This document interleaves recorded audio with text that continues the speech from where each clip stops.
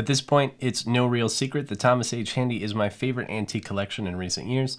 It seems to be the bottle that I can't not have every couple of years. I've mentioned it in previous videos. Every couple of years when I run out of a bottle, I go and buy a new one. Of course, because it's from this year's antique collection, just like all previous antique collections, Thomas H. Handy is not a bottle that you can just go out and buy on shelves.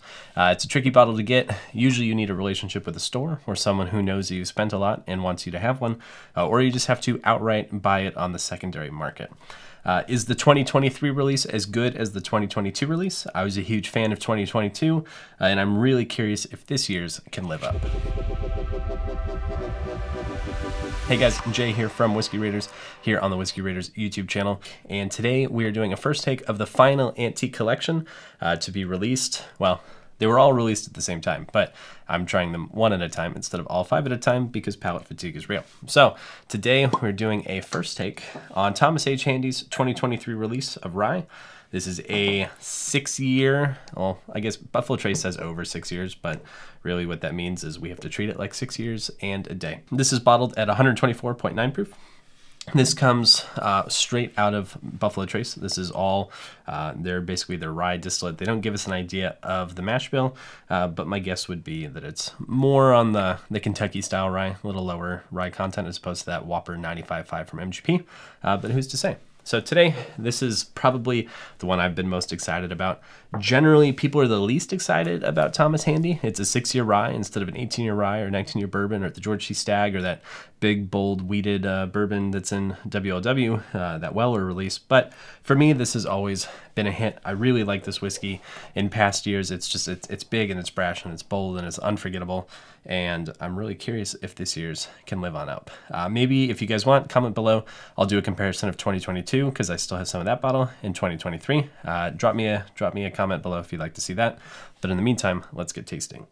The nose is really something. This is a nose. This like jumps out of the glass. It's full of cloves. It's orange and baking spice and brown butter and brown sugar. What I like on Thomas Handy is that it's powerful. Like there's ethanol coming off of it. You know that this is going to be a bold whiskey, but at the same time, you're getting like big savory notes. You're getting big dessert notes. You're getting a little bit of fruit and spice, but mostly dessert and spice.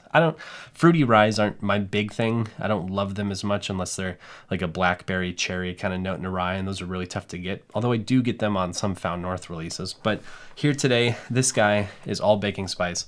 It's all dessert, and it's jumping out the glass at me. It's got some nice color. It looks good. It looks good. Let's see how it is. Yeah, the nose stays rich. I'm kind of giving it some air here. This is just a big whiskey. On the palate, wow. This is really wild whiskey. This is big. It's layered. It's rich. It has so much ginger. It has so much brown sugar, brown butter. It's got kind of almost like a pipe tobacco thing going on. And I have to say, this is hot whiskey. This is exactly what I would expect out of Thomas Handy. This is unforgiving. This is, you know, I sometimes catch flack for drawing like a conclusion to Booker's, and because Booker's is the easiest way to explain like hot, but I like it, because that's what Booker's is. This isn't quite that. There's definitely heat though. This definitely drinks more like a 130 proof instead of a 125-ish. You know, this is 124.9, but I love it. There's so much flavor with it. You know, it's not just ethanol. The finish is still going. Like I haven't remarked on the finish yet. Like I can still feel it.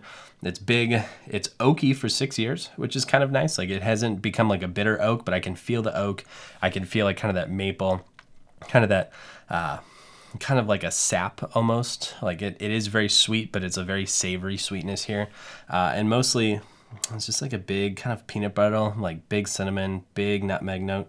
It's a really, really decadent pour. It's brash but decadent. It's kind of like, I'm trying to think of like a good descriptor that explains that like it is powerful, but it has layers. Like it's worth working through. Like it will, on first smell, especially if it's your first pour of the day, it is going to jump right out into your olfactory and hit you with that ethanol. But it's really lovely. I really like this. I was afraid that, you know, kind of this year I'd be like, man, I've always liked Thomas Handy, and so I'd put it on like this pedestal, and I wouldn't live up to that. This is definitely really good. I'd say it's neck and neck with 2022, which I did really like. I need to go back. I think it's pretty much a given that I should go back and compare those two. I would like to do that. But overall, this is good stuff. If you put this in a blind, I think you'd be surprised at how many people just cannot pick out that this is a 6-year whiskey. It's clear that they put their backs into picking the barrels for this. They pick things that are well developed and well structured and proofed well and just have a lot of character to them. And that really shows here that age doesn't have to be everything. So Thomas Handy does it again.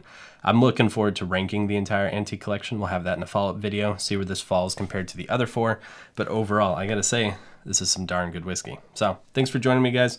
Truly a quick take. This is good stuff. I don't have to wax poetic for too long. I really like this one. Go ahead, check out another video on the channel. Drop us a like or subscribe. That would help as we're growing, trying to be a little more consistent here on YouTube, getting you guys the content that you've been asking for. But in the meantime, I have more rye whiskey to drink. So I will catch you guys in the next video. Thanks for stopping by. I'm Jay, better known as Take, here on the Whiskey Raiders YouTube channel, and I will see you guys in the next video. Cheers.